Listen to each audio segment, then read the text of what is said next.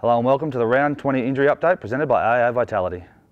So a couple of really good performances on the weekend, both AFL and VFL squads really fighting it out to the very end in the fourth quarters and both having really successful outcomes in those fourth quarters. So it's a real good testament to the players and where they're at the moment and how much they're committing to training, and we've pulled up from both of those games really well. Like, there's a couple of bumps and bruises, but we've got one injury which we'll talk about in a minute, but really the bill of health is becoming really good, which is, at this time of year, is really positive because we can get most players out there to prepare and train during the week and then put in the performances like they did on the weekend in the fourth quarter. So really big tick for the players at the moment. So the first one from the VFL game that's injured is Finn McRae. He had an unlucky one on the weekend, copped a knock in his thumb, managed to play out the game under some discomfort and some pain, did some assessments on the sideline in that VFL game, and things were tracking well. We went and got a precautionary x-ray post-game, and that showed a really minor little crack in his thumb.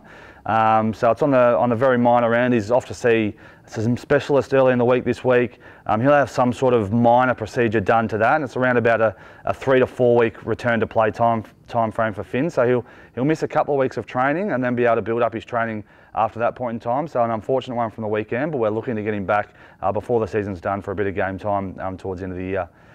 The two that were out from the weekend's game, so Will Hoskin-Elliott, the first one, he had that broken hand last week, just wasn't quite ready when we got to the end of the week last week. Ball handling was good, but then some impact and some tackling stuff wasn't quite ready to go. He's now cleared all those markers over the weekend, put in a bit of work with our rehab team while we were away in Adelaide over the weekend, and he's now clear and available this week. So should he get through training middle of the week this week, which we're not expecting any problems there, Will's name will come up on a team sheet come the weekend.